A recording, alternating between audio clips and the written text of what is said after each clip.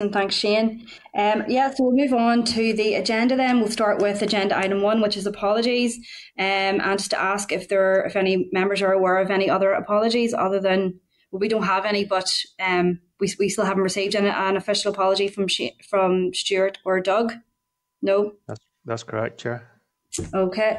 Agenda item number 2, declaration of members' interests. If anybody has anything to declare, please do it now.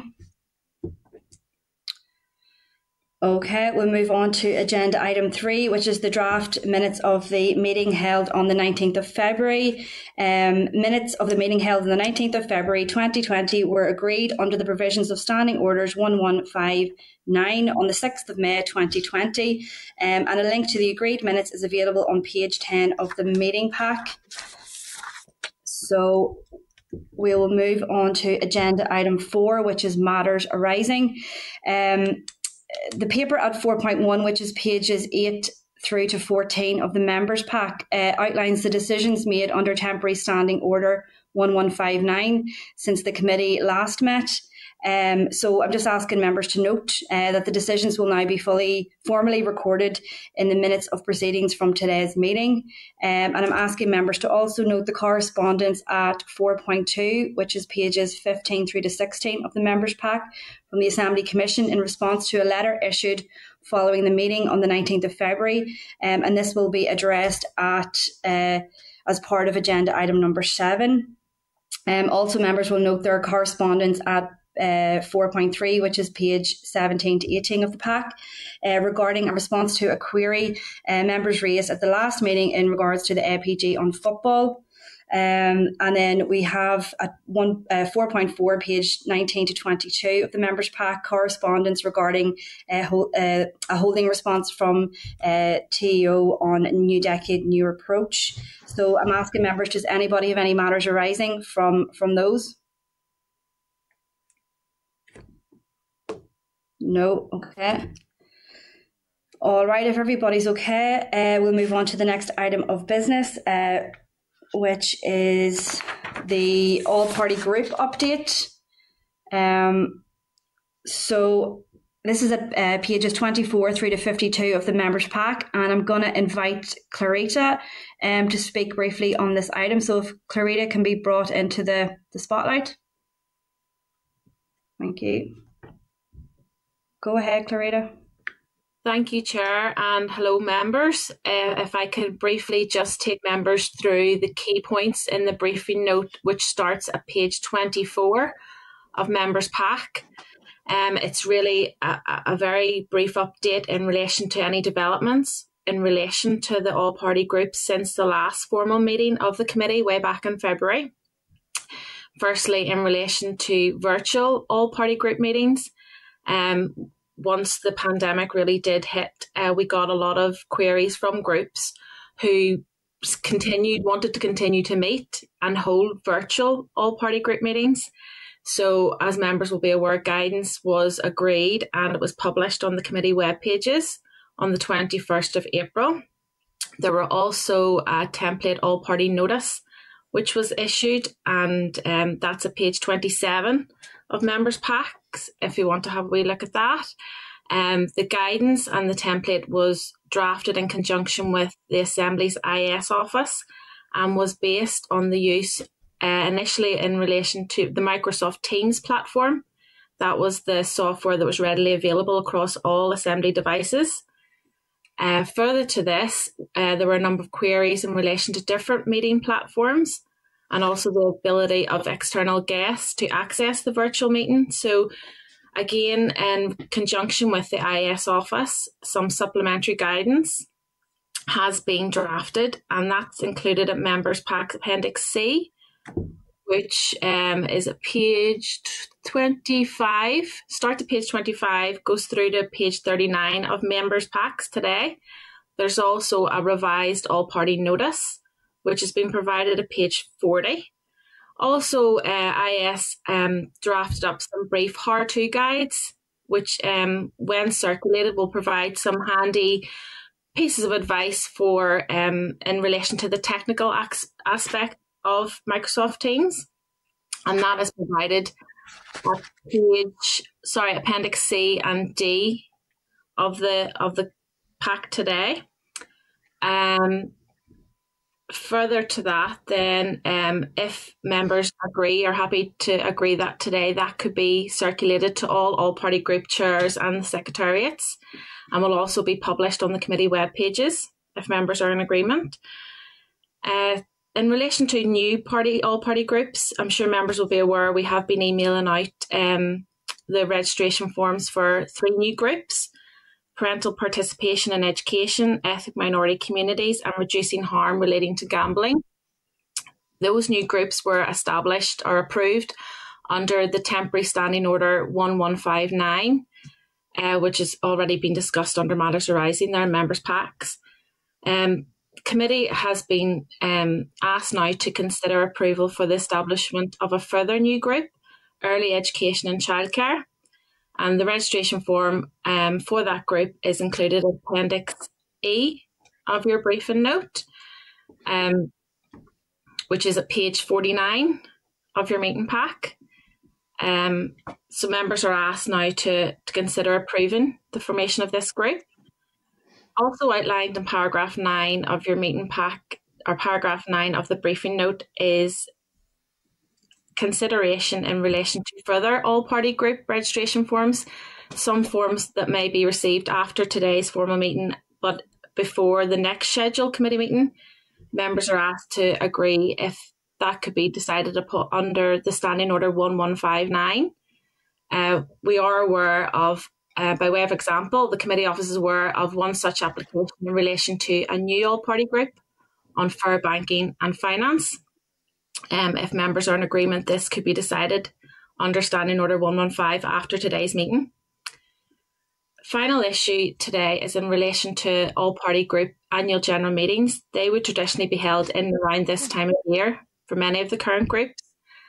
However, with everything going on and the current pandemic situation, some groups have expressed difficulty in arranging their AGMs, and possible way forward in relation to that is outlined in paragraph 13 of members' packs in relation to allowing greater flexibility. That is all I have to say, unless members have any questions in relation to that. Okay, thank you, Carita. Pam, Cameron, Pam, you've got your hand raised there. If Pam could be brought into the spotlight, thank you. Go ahead, Pam. I'm sorry, get myself unmuted. Yeah, thanks very much, Chair. It was just a couple of issues there. The APGs, the AGM, and I noted that there was a suggestion that extension to the timeline for holding AGMs be possibly September. I was just going to suggest that that's a good idea, but it should maybe be the end of September or even October, but given the any recess period in between, just to allow people to get those undertaken. And apart from the only other issue I had, and I had raised that at a previous meeting, was, and I see the form for the new APG proposal around the designations. I'd raised the designation issue before because it does still say on that form that's been filled out in brackets, parties from all 3 designations must be represented. And I had asked for clarity around that because if you look at that particular form that we have in front of us this time, you've got any amount of variations of designations, but you don't have the 3 traditional designations included within that form, whereas I think the other forms did have unionist, nationalists and other included, and I don't think you have in this one. I'm just wondering, is that an issue? Will that be a problem? Thanks, Pam. Clarita, can I just bring Clarita back in there, maybe just to address some of those issues? If Pam could be put in the audience and then Clarita brought back in, please.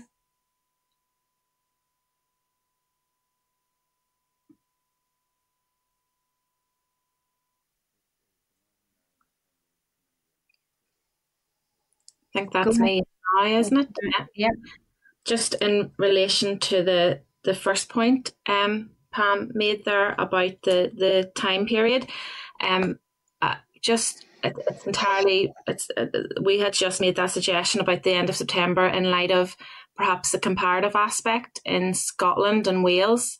Scotland, they offer a period of between 11 and 13 months.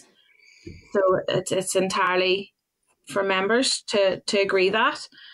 In relation to the designation issue, Shane, do you want to? Yeah, one approach, if the committee wished to be stricter in this, would be in terms of the registration form, the designation column could include union/nationalist/other, delete as appropriate, and we could reprint that form if the committee are minded to for that to be specified in terms of the terminology used in standing orders. So that's maybe one way forward. Yeah, I mean, I think that's, we have to go with what's in standing orders currently. And, if it's the 3 designations, then, we need people to, as you said, delete as appropriate, Shane. So, Pam, you're looking in there. Is that something you'd be content with? Yes. Can you hear me there? Yeah. Yeah, go ahead. Yeah. I just think we need to decide. I mean, if those are the rules that you have to abide by the 3 designations, then people should be using those designations. I think it's a no-brainer. And I think, I don't know where you go with the form that's currently sitting there, since it's not technically compliant. But I'm sure it could be filled out again, maybe with the new form, maybe to assist with that. But I just think it gets a bit silly when you look at the complete list of descriptions that are put there, because they're not actually the technical designations. Okay. So do we have agreement then that we put this on hold until we get clarity from the proposers of the APG around the filling out of their form? I think that would be appropriate, Chair.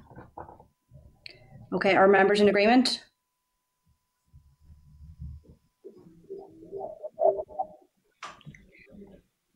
Yeah. Okay. Well, we'll note that, and then if I can just get agreement from members on the other proposals that Clarita had outlined there, so I'll just take them all together. And if members have any other issues, they can raise their hand. If not, I'll just assume that we have agreement. So we're looking agreement from members that the supplementary guidance from the clerk and the Information Systems Office guides on virtual meetings are issued to all APG chairpersons and secretariat and placed online, and that the proposed APG on early education. No, sorry, we're withholding. We're withholding that one, aren't we? The early education and childcare, till we get clarity on their form. Yeah, Chair, I can go back to that proposed group with the revised form as the committee has agreed and asked them to complete the revised form. Yeah. Yeah, thank you. So then that the committee continues using temporary standing order 1159 to approve any additional APG registration forms received after today's meeting and before the next scheduled meeting. And that given the current circumstances, the committee offers some flexibility to APGs in relation to holding their AGMs and electing officers, and indicates they hold their AGMs as soon as possible, but no later than the end of September 2020. And we're also in agreement that we should use Standing Orders 1159 to approve the Fair Banking and Finance APG. Pam, you were looking to come in there? Pam? Yes, again, yes, that's good. End of September for the AGMs. And I just want to say, I don't want to be holding back the new APG because of no problem. So maybe could that be dealt with without having to wait to the next meeting? Once, if the designations are fulfilled, the official designations, could we give approval for it, I suppose, in advance of basically the designations coming back? Correct?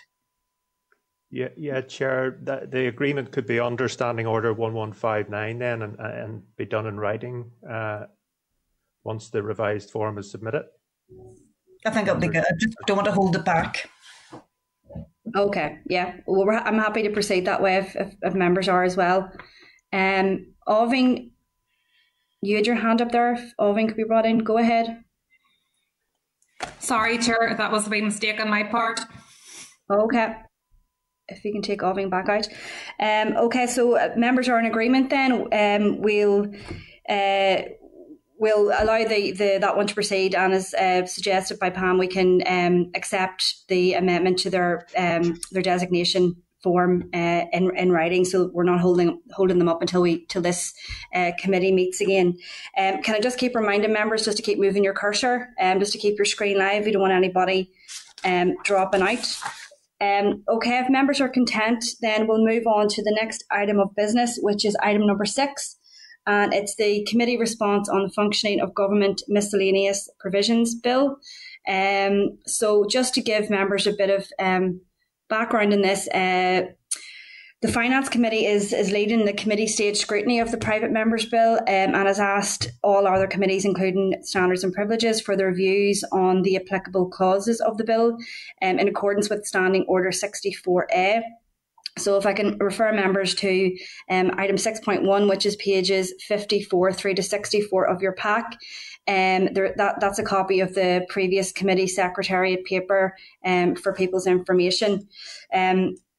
So they're also included in your pack as well is the comparative research paper on breaches of the ministerial codes. That's at pages 65 through to 75 of your pack, which we agreed would be commissioned. The research paper informed the questions which the committee posed to the Executive Office and to the bill sponsor, and that's for members to note. So this was initially envisaged that the committee's response to the bill would be agreed without a formal meeting under Standing Orders 1159. However, the scheduling of a formal meeting today means that the committee could potentially agree its response to that today. So that's what we're asking members today. Are members content for us to have a discussion on the clauses that are appropriate to our committee, and whether we want to establish a consensus on how Standards and Privileges should respond? So I'm going to open it up to members. There are 2 possible responses included for members in your pack, and we can proceed down that route. But if we have a conversation on it, maybe members, we might be minded to maybe add a third there, which could possibly be that we that we withhold judgment today, because I know other committees are doing that as well, such as TEO.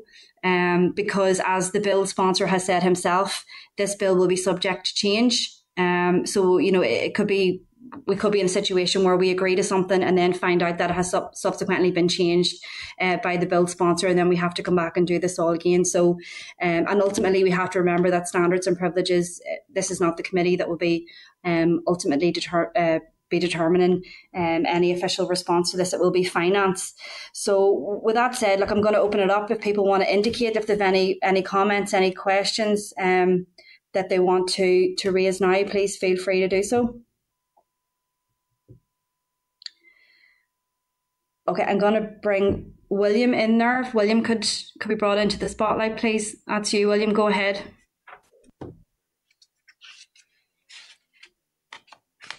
Are you on mute, William?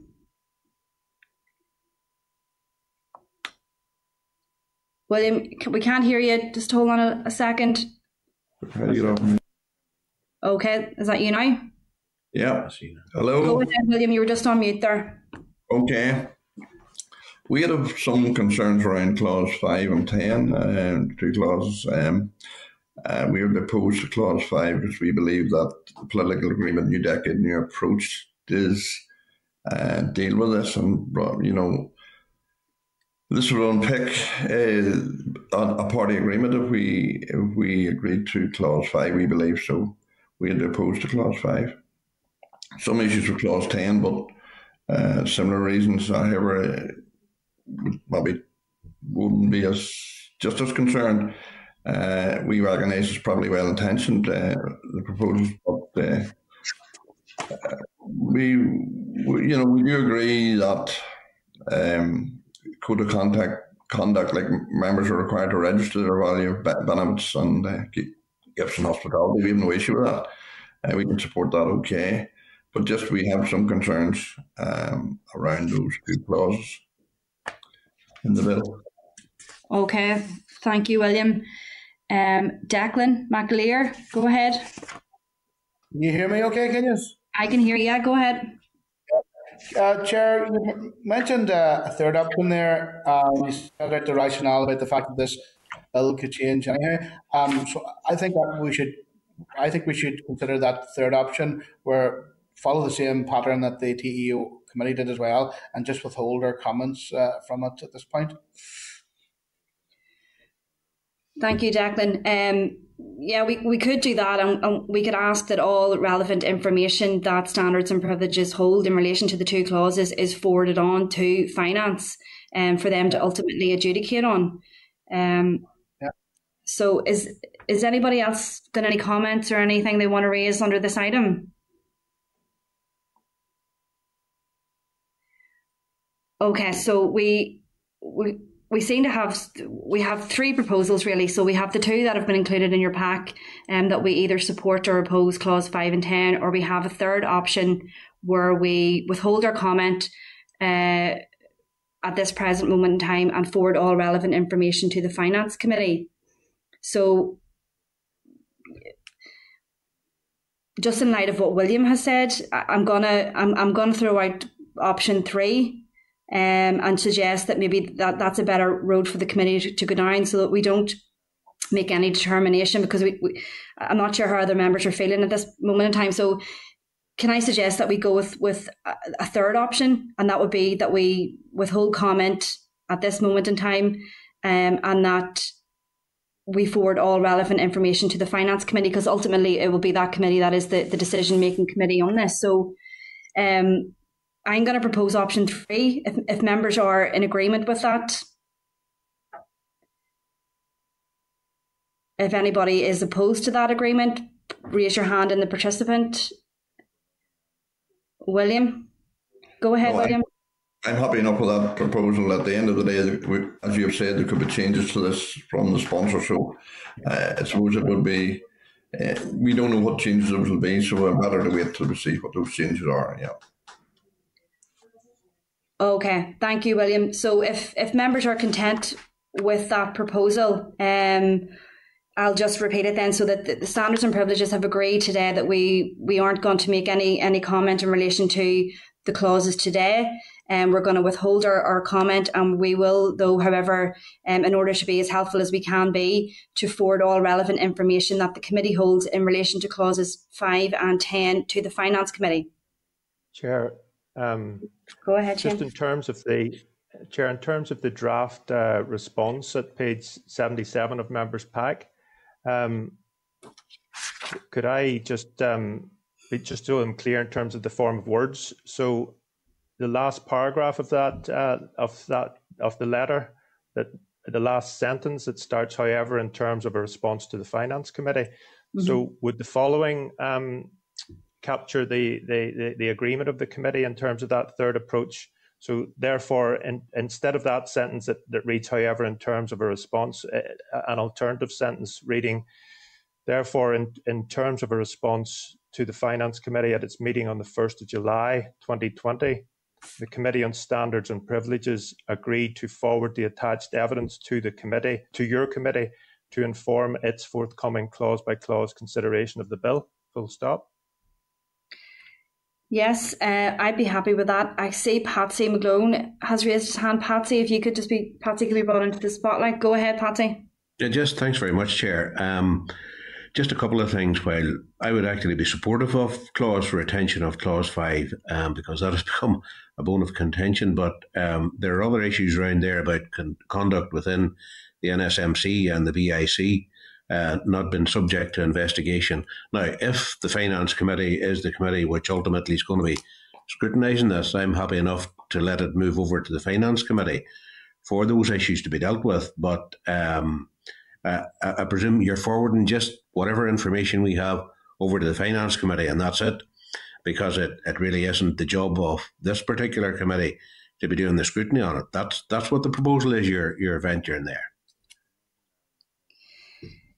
Yeah, so I mean, ultimately, as we said, the Finance Committee will, this bill rests within the Finance Committee. It's the responsibility of that committee to scrutinise it. Finance have asked all the other committees for their opinion on it. Now, some committees, such as TEO, have withheld comment due to the fact that the bill sponsor himself has said this will be subject to change.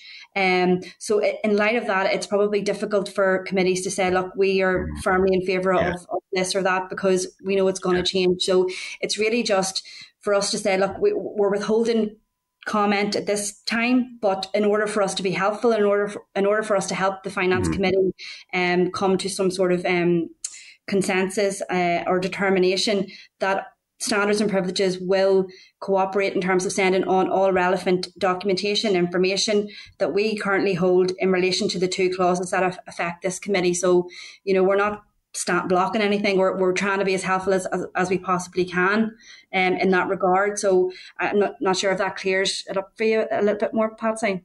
But it's not reflecting a position by the committee. That's what you're saying. Yes, it's not. We're not taking a decision. It's not reflecting a decision today. But it's we are. I'm happy enough for that. It doesn't reflect an opinion taken by the committee on it, and that the information passes on over because they're clearly, and it's subject to, of course, because as you're saying, the legislation could be amended, and it could be amended in such a way as to factor in a role for for this particular committee. So. I'm happy enough if we do that with the option to revisit it as and when it becomes relevant for us to do so. Right. That's okay. Thank you. Absolutely. Okay. Do any other members want to come in at this point? William? Yeah, I just think it's important that if the sponsor does make changes to it, that we have the opportunity to look at those, Yep. And to make a decision, Yep. Okay. Absolutely. Yep. Thank you, William. So with that said, Shane, I think the committee are broadly in agreement that the proposal in terms of the response that you read out a few minutes ago, that we're happy to proceed in that way. So perhaps you could just read it back again, just so members can be clear as to what we're agreeing to respond with. Okay, Chair. So this is page 77 of members' pack. Just the last paragraph of the draft letter back of response to the Finance Committee. So the last sentence, which currently reads, however, in terms of a response to the Finance Committee, that would be replaced with a sentence along the following lines. Therefore, in terms of a response to the Finance Committee at its meeting on the 1st of July 2020, the Committee on Standards and Privileges agreed to forward the attached evidence to your committee to inform its forthcoming clause-by-clause consideration of the bill. Full stop. Okay, thank you, Shane. So just to advise members that the Finance Committee will be advised of Standards and Privileges Committee's position accordingly, and the response will be published on the committee's webpage. Okay, so if all members are in agreement with that, we'll move on to the next item of business. So I want to advise members that in line with established procedures, it's now proposed that we move into closed session for the next agenda item. So can I get agreement that we move into closed session? Thank you. Can I just reiterate for the Assembly Broadcasting team that we are now going to go into closed session, and just give them a few minutes just to make sure that is actioned.